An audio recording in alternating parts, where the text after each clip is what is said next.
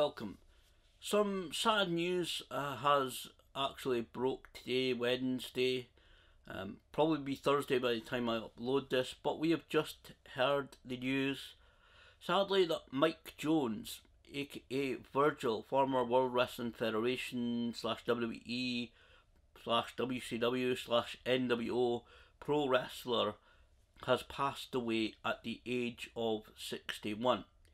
He has suffered with ill health for the last several years, with even the latest update not even being a couple of weeks ago that saying that he had suffered even more health issues. So this news, I kind of feared that this was coming. Obviously you don't want it to appear, you don't want this news to break and for things to happen, but it still is obviously very sad at the same time. I had the opportunity of meeting Mike in 2011 when he came over here to Scotland for a local promotion that I used to go to for their big show of the year. I believe, from what I understand and what I've been told, since the $1 Million Man Teddy Biasi, who was also booked on that show and had actually arrived a couple of days later, wasn't hugely thrilled that Virgil was here. When the promoter told Ted that he had a bit of a surprise for him, Ted, I don't think, was entirely thrilled that it was Virgil, but apparently they did play nice at least and got along during that weekend of the show.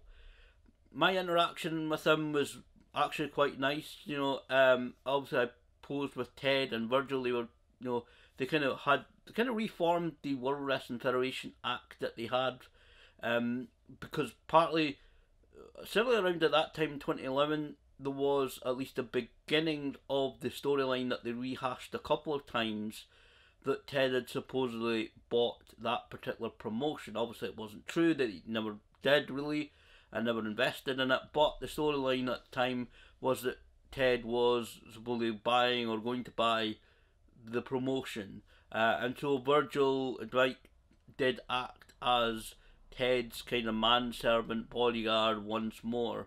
Obviously quite a few years on from their WWE run together. I have to say though, I did enjoy the promo video that they had Virgil do during the couple of days between his arrival and Ted's, because they did show him around the local area a little bit, and I think they were doing some promotion stuff as well.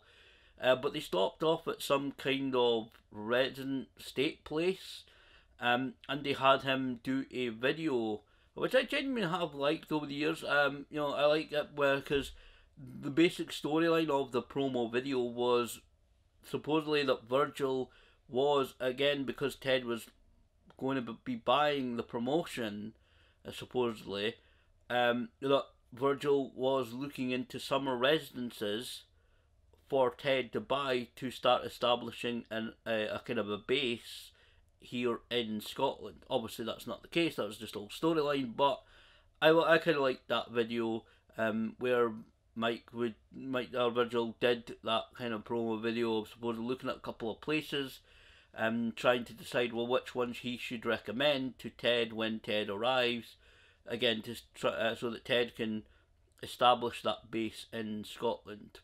And so I kind of enjoyed that video. I can't really tell many stories about his time in a one-off appearance in Scotland.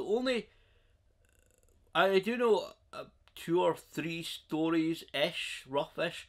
The only one that I can really tell, and I'm probably not getting the whole details completely correct, but I want to include this in the story anyway because I thought it was quite funny. At one point they did stop at least at, I think it was like something like a motorway service station, to use the toilets and the facilities and stuff, and so they and I think maybe even to get petrol as well, but certainly they did that, and Mike disappeared for a couple of minutes. They were unsure for a couple of minutes where he was, and he came back literally, I think, pretty much with greasy hands and kind of licking his fingers, and you know, obviously he had gone off, not mentioned it to anybody, not offered or asked anybody if they wanted anything, but he had gone off somehow, somewhere. And again, I don't have the complete full details, but he'd basically gone off, bought some food, and ate it all before he went back to the car. And apparently, I believe, didn't even really mention it. It was obviously that he was finished, you know, licking his fingers and finishing off whatever food that he was eating, but he just kind of got back in the car and didn't mention it. Which obviously the guys showing him around, and escorting him kind of around wherever it was and doing the promotional stuff, I think at the time as well, thought quite strange. But I think in the years past they just thought it was a little bit of a funny story. So I know I'm kind of not getting the full details of that story, but basically what happened, he disappeared for a couple of minutes, obviously bought some food, finished it off before getting back to the car, and didn't even really mention it. So again, the guys thought it was a bit strange, but over the years they just, again, changed their mind, just thought, okay, it was a bit of a hilarious story. I think it was a couple of hilarious stories during his visit and stuff, but you know, that's certainly one of them I believe I can tell on YouTube. So I think it was kind of a bit of a sad situation that, talking about fun, that he did become a little bit of a figure of fun in the wrestling business. The lonely Virgil meme and stuff really became a big thing on social media. I kind of hope that kind of led to him earning a little bit of money. He wasn't well off, obviously, in later years. He was really struggling financially.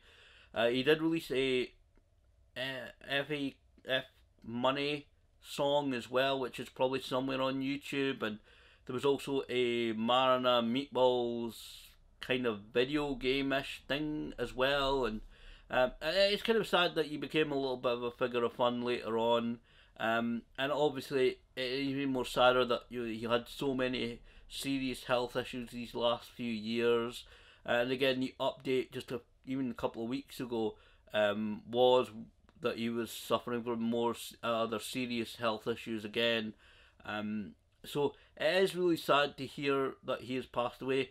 I do think that Virgil or Mike Jones, Vincent, whatever name you want to use, he will be remembered. Again, the World Wrestling Federation days, you know, the Hulk Hogan and Andre and Savage and Piper, and you know, that kind of Federation years of the 80s, he will absolutely be mentioned, because if you talk about like some Ted DiBiase and $1 Million Man, you talk about Virgil, you know, that storyline where Virgil finally had enough and turned on Ted was a classic storyline.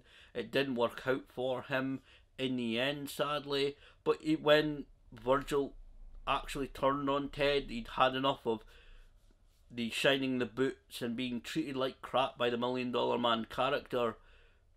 You know, fans genuinely showed Virgil a lot of support and respect at that time. As I said, obviously it didn't end up working out for him, but it was a really classical kind of storyline. Often one that's, I think, has been certainly attempted to be redone over the years. So again, it's very, very sad to hear that Mike Jones has passed away just at the age of 61. You know, I didn't get to the signing as well, I will mention, at a local supermarket. I couldn't get that week off that I normally took for that big event. I normally took the week off during that time period to try and get to the signings, but apparently he was kind of really bantering and laying on with the ladies, and actually with the members of staff that stopped and talked to him at that signing as well, and different individuals that ended up all in conversation. There was apparently at one point there was a big kind of a big groupish conversation going on. Obviously, again, I wasn't there, but so he had hopefully a lot of fun in later years, even though he had his issues and troubles. Hopefully, he had some enjoyment in his later years. Again, very, very sad to hear of his passing. My sincerest condolences go out to his friends, his family, and those who knew him. It is always sad when somebody passes away. I only got to meet him the once, only really interacting with him a little bit.